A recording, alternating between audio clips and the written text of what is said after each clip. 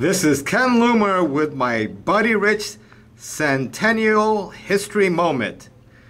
In this picture that you are seeing, this was taken by me in 1969 in Hartford, Connecticut. This was my very first Buddy Rich concert I ever attended, and it was because of my father, who told me he was going to let me see the world's greatest drummer with the greatest band in the land. And he was certainly right. In this picture you can see Buddy playing his Slingerland drum set, and you can see that he was playing the 4x14 chrome over wood Buddy Rich Slingerland model. And in 1970 I actually bought this exact same drum set at Sam Ash Music Store in New York City. But let me explain a few other things first. In this picture of Buddy Rich at Ronnie Scott's Club in 1969, the same year as the other picture. This was taken in November of 1969 at Ronnie Scott's Club in England. And in this picture you can clearly see right here the 4x14 Slingerland Buddy Rich model snare drum. And Buddy played this snare drum for about 3 years, 69, 70, and part of 71. And in this picture you can see the Buddy Rich cymbal stand, and it has no tilter on it, and you can see the Zildjian cymbal snaps on top. So this is taken in November of 1969. And a year later, this picture right here of Buddy, taken in November of 1970. And this was in Berlin. And you can see this concert. This is a famous concert that Buddy did. You can see this on YouTube.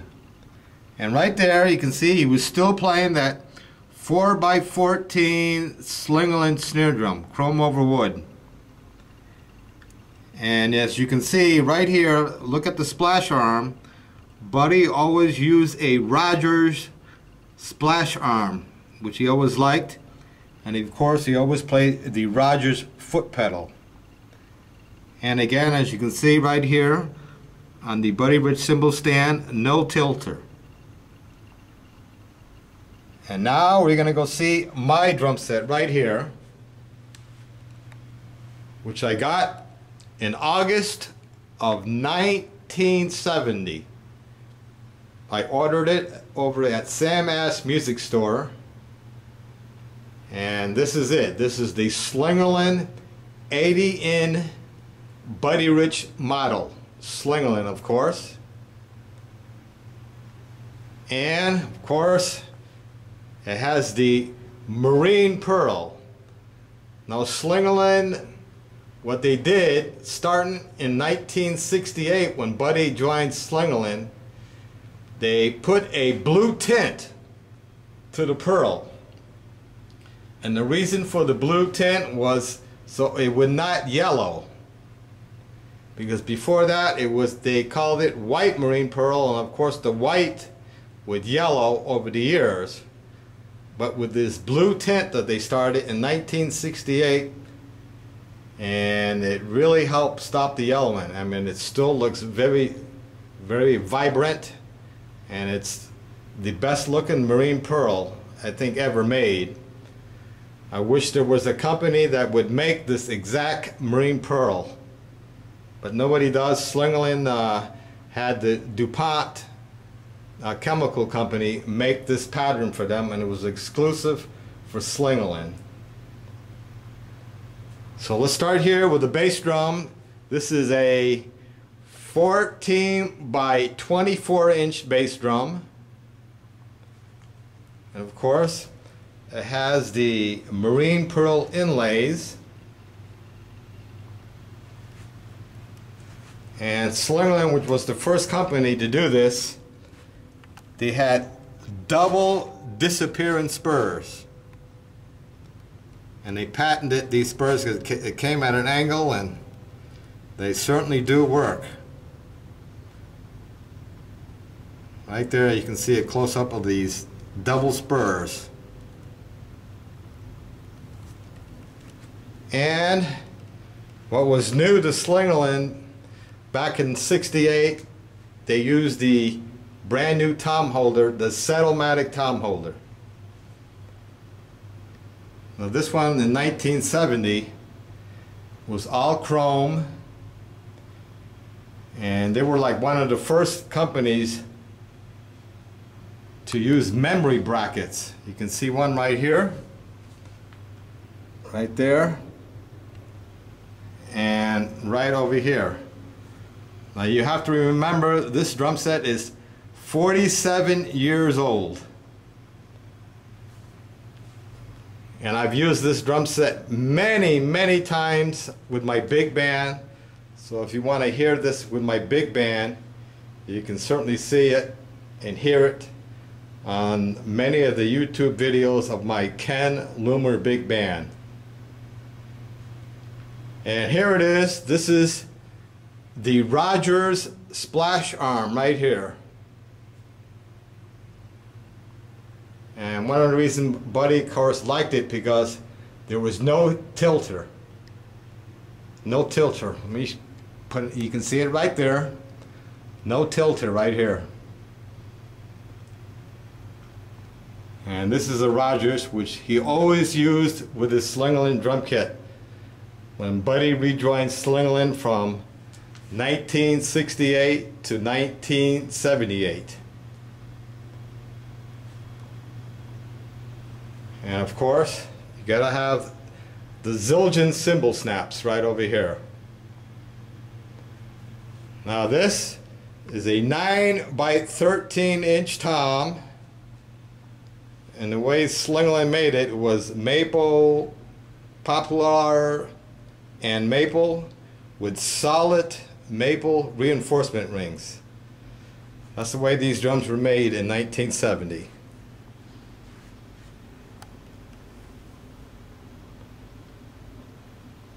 And let's get a close-up look at the two floor toms that came with the set.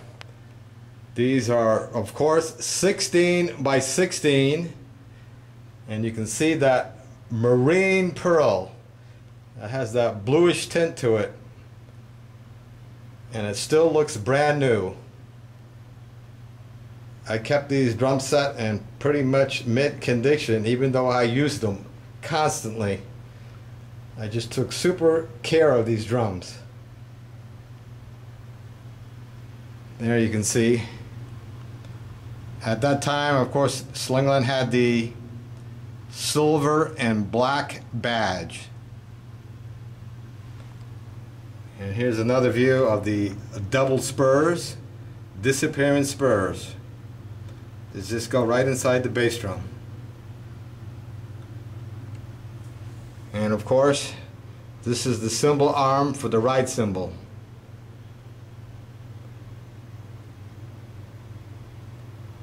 And now let's take a look at some of this hardware over here. This is the Buddy Rich cymbal stand, which I ordered with no tilter. You can see over here, no tilter.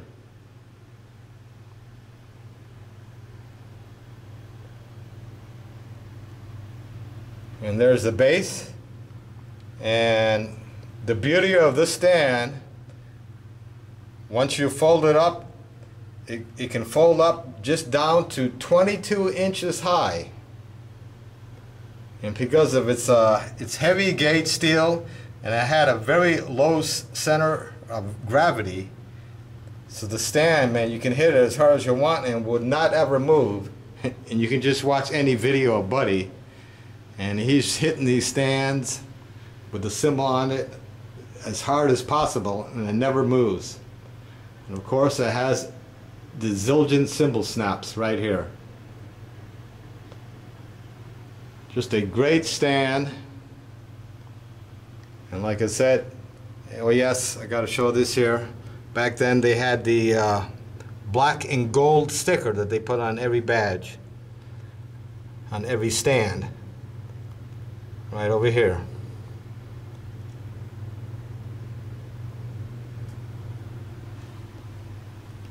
And now, let's get over here and look at this fantastic snare drum. And I want to let everybody know that I will be playing this drum set in part 2. But for now, I'm just going to give you a little history of these drums. Now this is the Slingerland Buddy Rich model 4x14 chrome over wood.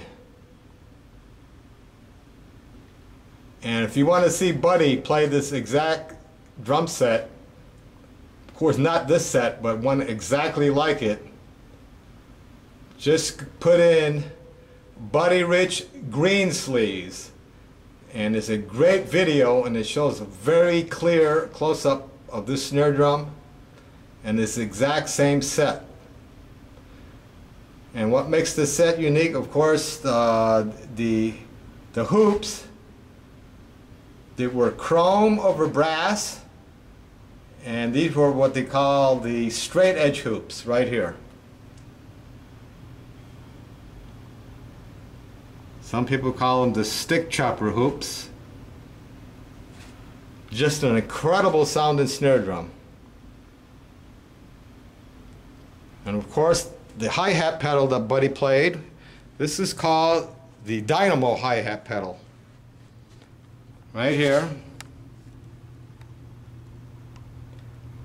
And these drums were made in Niles, Illinois at their factory. And Slingerland at the time, when Buddy rejoined them in 1968, was the world's largest manufacturer of drums. That's when the Slingerland factory was in Niles, Illinois, and the Slingerland family owned the company.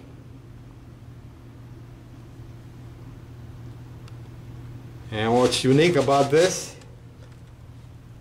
each of the feet had spikes, and by turning this knob here, you can put on the spikes, or you can just turn it up and screw this upward, and all you have is just the rubber hitting it. So you can have spikes or rubber on this. And it also has, right over here, you can see it better from this angle.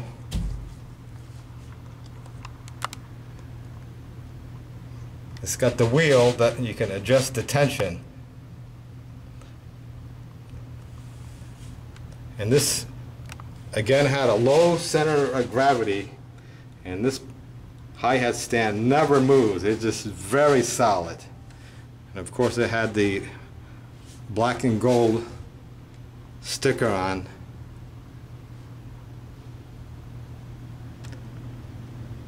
And the snare stand was called the Rocket Snare Stand,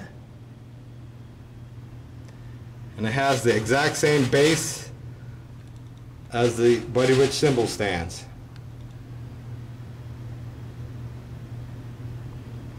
Very unique design to this.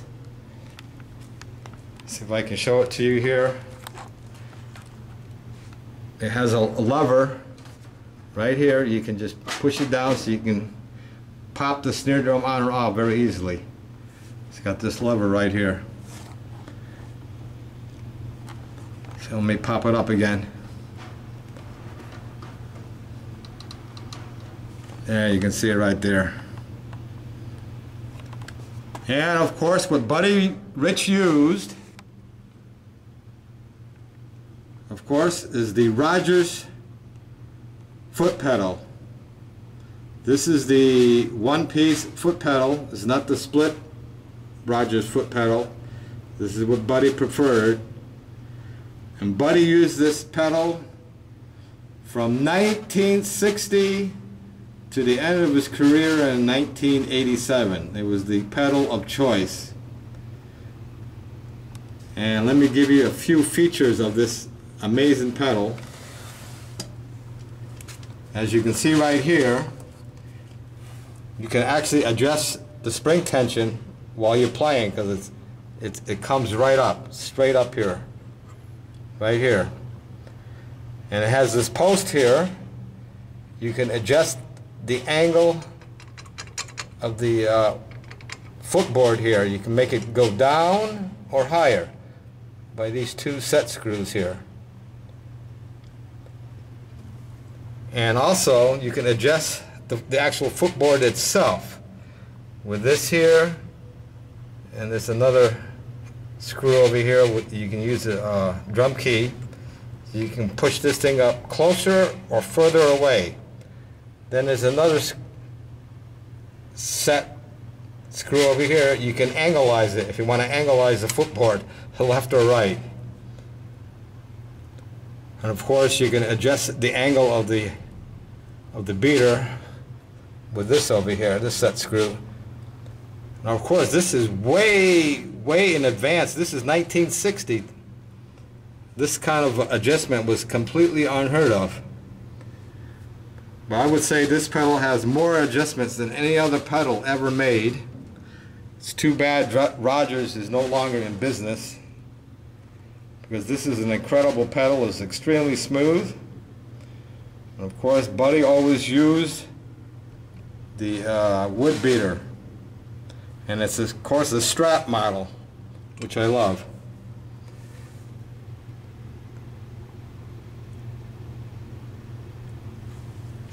So this is the exact same set that Buddy played in 1970 and in 1969.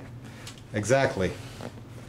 And of course, you gotta have the drum throne. There's a Slingerland drum throne, marine pearl finish with the white seat.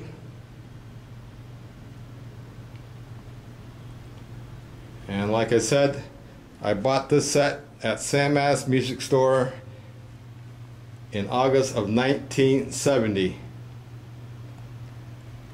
And of course the reason I got this set exactly was because of this very first concert I ever saw in 1969. That was the drum set that he played, right down to the exact Rogers splash arm and Rogers foot pedal, that 4x14 snare drum. And you can see on the wall here I have a poster. I'll just zoom in on that poster right here. There it is, Buddy Rich chrome snare drum from a Slingerland ad.